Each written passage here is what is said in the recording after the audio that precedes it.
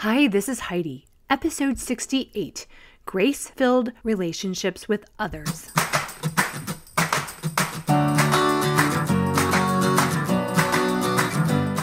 Life isn't a spectator sport. Success comes to those who show up every day with a pocket full of courage, grit, and a little sparkle. I'm glad you're here.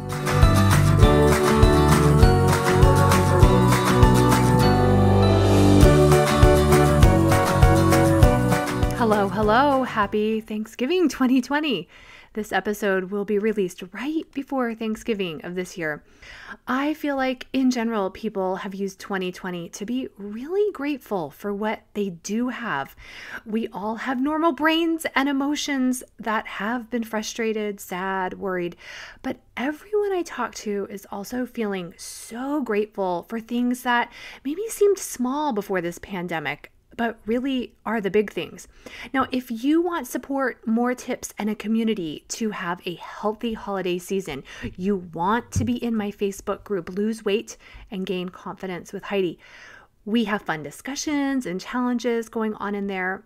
I do weekly quick video tips and tools to help you understand more of these concepts that I teach in the podcast and how they directly relate to our bodies and fueling them with the best food. I know weight can possibly be a loaded emotional topic for people, so it might not be for everyone, but I promise you that those loaded emotional stories you are carrying around, they can be rewritten, you guys. They can be put down. Body image, weight, and eating don't have to evoke or trigger strong emotions, but we'll get to that in future podcasts and specifically in my group coaching program. Today's episode is one I've been writing in my mind in small chunks for a while. Years ago, I listened to a fantastic talk by Brad Wilcox called His Grace is Sufficient, which opened my eyes and heart to the idea of grace, and I just love it. This talk, it has a religious message and I highly recommend it. It's on YouTube. I listen to it a few times a year, but the message of grace, or actually practicing grace, is one I think applies in every relationship we have.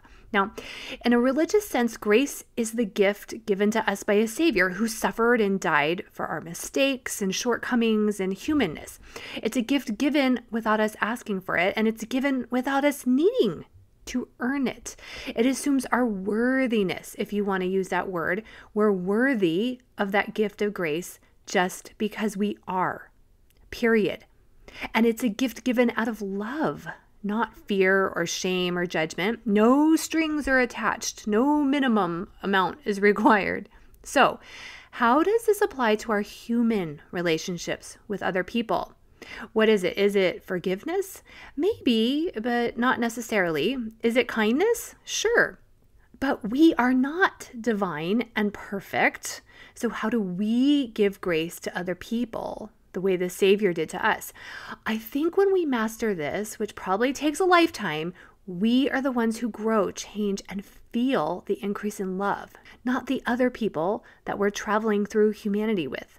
Now, first, let's remember our relationships with other people exist in our minds. Often we think relationships are what we do with someone, how often they call us, how often they see us, how we feel around them. Do we send them Christmas or birthday cards? Are we family? Okay, now while all of those things can be important and influential, they are not the purest definition of a relationship with these people. Our relationship with another person only exists in our mind. It is made up of what we think about the person. I know some of you are scratching your heads, but think about this. I have relationships with Oprah or Reese Witherspoon, and I've never met them. They don't know me. Unfortunately, I don't hang out with them, but I think thoughts about them. That is my relationship with them.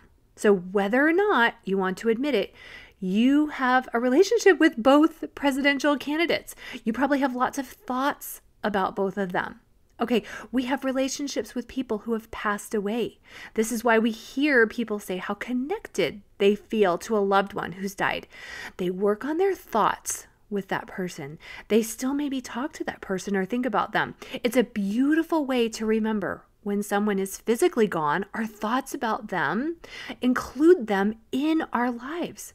Okay, and there are three parts to a relationship: what I think about this other person, what they think about me, and what I think about myself. So I can control two of those things. I only can't control what another person thinks about me. And as I've taught you, what another person thinks about me is more about that person than it is about me. I only have control over what I think about other people and also what I think about myself. It's totally amazing how when we feel good about ourselves, when we love ourselves, we are able to love others more. When we find ourselves being judgmental and critical of others, it's a great yield sign to slow down and dig into where we are judging and criticizing others, because we can't have one without the other. So how does grace play into our relationships?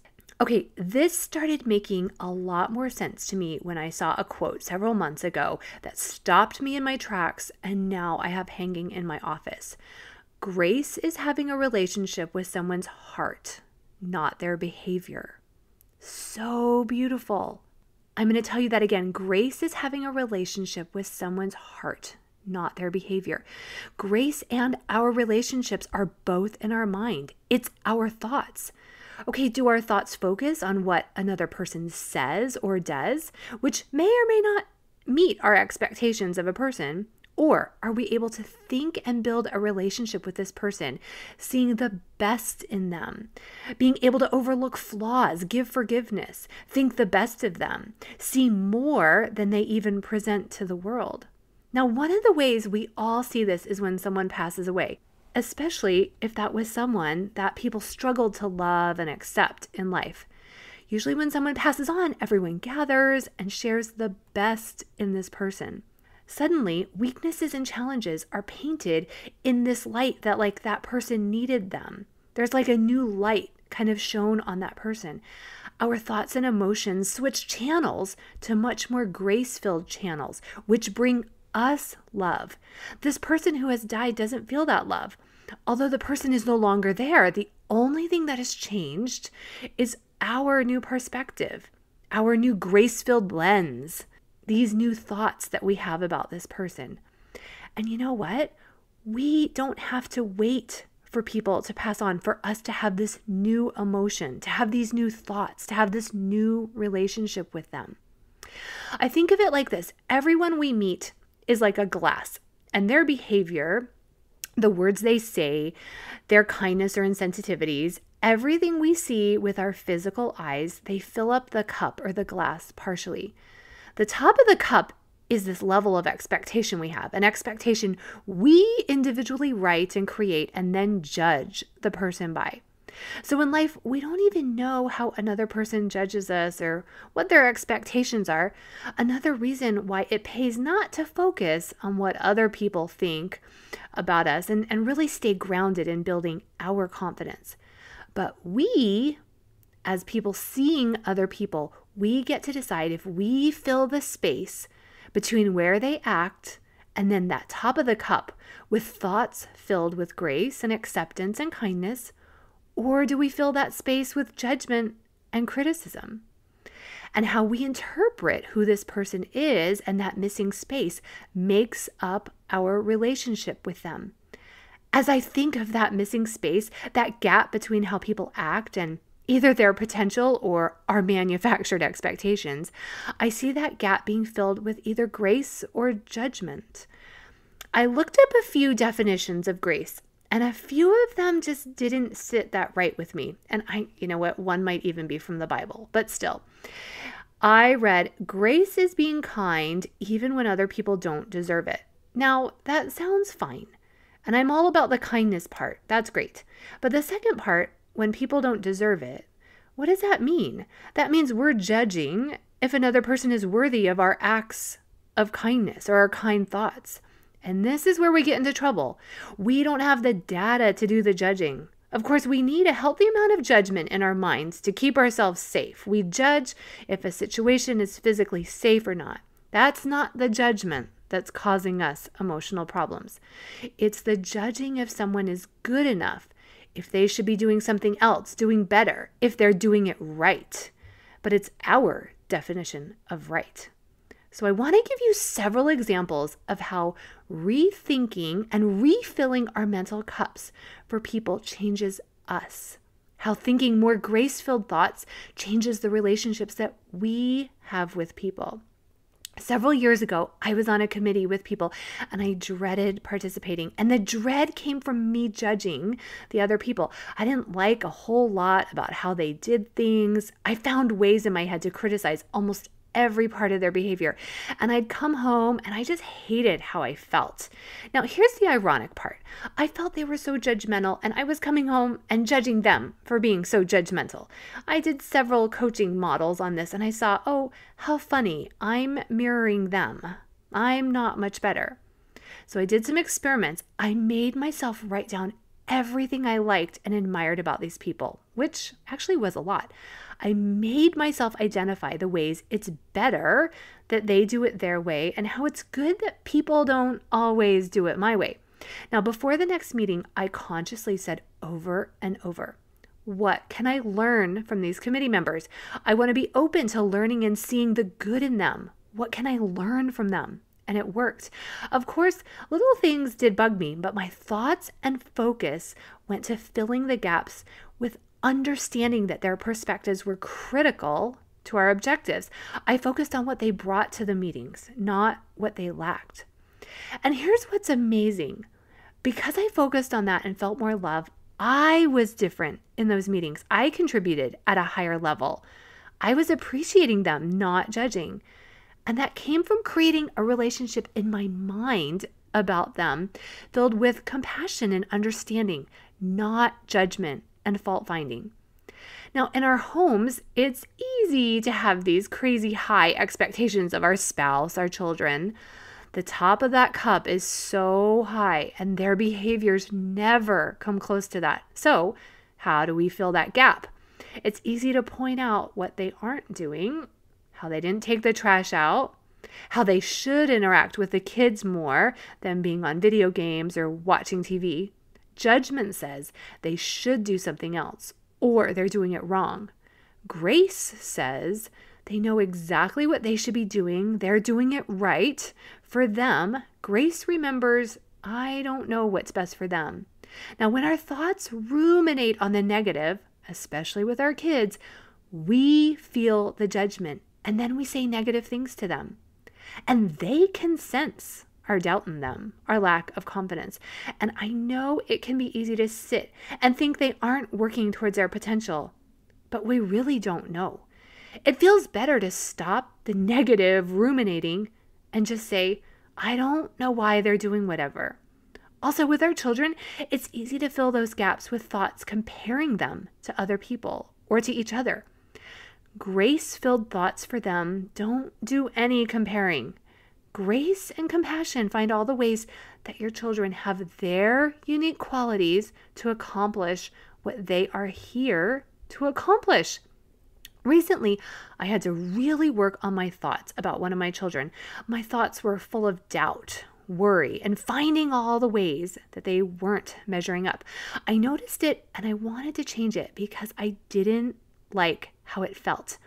And I noticed I was treating them in a way that reflected this worry and doubt, and I knew they could sense it. I filled my thoughts with this. This child has been created exactly so they can learn what they need to learn. I also thought over and over, I can't wait to see how they grow and learn. I can't wait to see how they grow and learn. And I also reminded myself they are doing their best. And there are a lot of things I don't see them doing that I know that I would be proud of. Now, I coached a lot over the last few months as part of Jody Moore's Be Bold private membership. And inevitably, multiple times a week, a wife would come complaining about her husband not doing something at home or being on video games or their phone too much and not doing what she wanted him to do with the family. Now, the thing is, the husband didn't feel that annoyance. It's the wife that feels the annoyance. So she wants him to help, and on top of that, she feels herself with annoyance that she isn't even present with her kids. In every case, she thought he should be doing something else. But in the end, she ended up doing something that she thought she shouldn't be doing either. Y'all, this is the thought that catches us filling in these gaps with judgment, that this other person should be this way, that they should do this, that they shouldn't be doing what they're doing, that they should give a different gift, they should pay for this, or that they should put the kids to bed at this time. Why do we want people to be different? It's usually because it's an expectation we have, and for some reason, our expectations of family tend to expand like Thanksgiving Day pants. Often it's because we know more about their lives, and then we start passing judgment.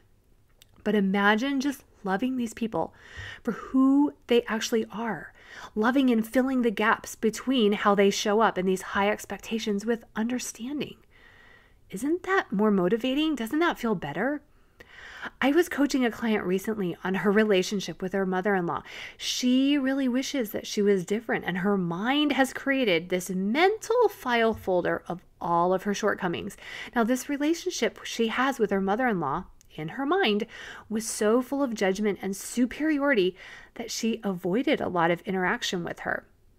After a few weeks of us focusing on this relationship, she came suddenly to a session, a changed person. Now, we had made lists of all the ways that her mother-in-law is wonderful, which was helpful, but the biggest change came when we spent time wondering how she really is doing her best, how her past experiences have actually shaped her. My client came to this session with overwhelming empathy and compassion.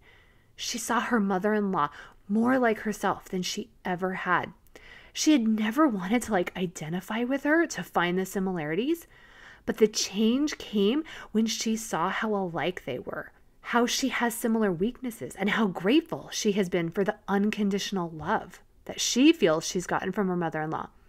It was like 100-pound blanket was lifted from my client, and it all happened within her own mind by filling the gap with grace and empathy and connection. I know this will be a very different holiday for her. Now, often our judgment and opinions are based on speculations we have, assumptions we've made about other people. And when our brain doesn't have details, it fills in the gaps with negative information. Please always remember that when our brain doesn't have details or data, it fills it in with negative stories. And suddenly our brain thinks that these assumptions we have are true. But what if we're wrong? We have to question assumptions we make about people.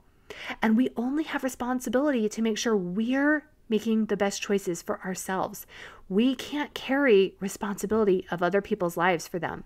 Now, why does it seem so easy to run other people's lives and we're actually stumbling over our own potholes? Kind of funny, huh? I remember when I really internalized this thought. Other people are doing the best they can. Really started saying that over and over and just decided that that would be my default assumption. I think it was when I was really overwhelmed trying to get my sons through their Eagle rank in Boy Scouts. I was very easily frustrated and had several negative relationships in my mind with people, and I realized I was the one creating more negativity. I was the one making this experience less than enjoyable.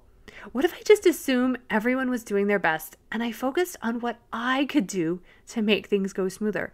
I suddenly started finding solutions to problems and saw how little things would go in our favor. Now, I love how in my church, the Church of Jesus Christ of Latter-day Saints, we take turns doing all of the different jobs or responsibilities in the church, and we don't pick them.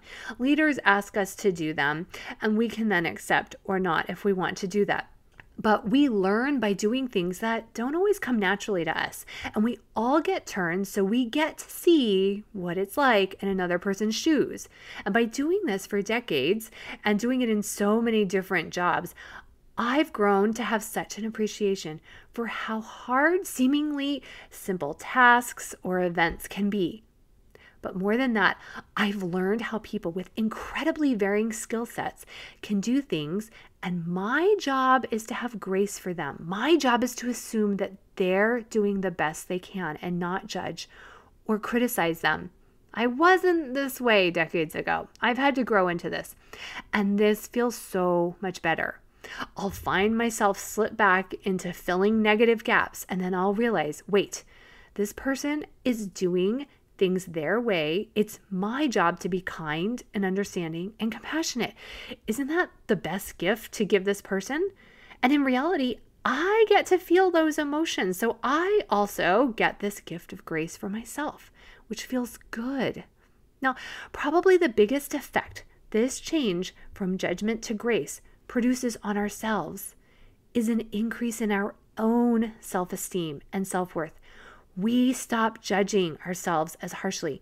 We start giving grace to our own shortcomings. I find grace for my husband when he wants to watch TV at night, when I remember the times that I just want to veg out and relax and disconnect. I find grace for my own yelling and temper tantrums when I patiently and calmly respond to one of my children being angry. It's like this cycle in our minds.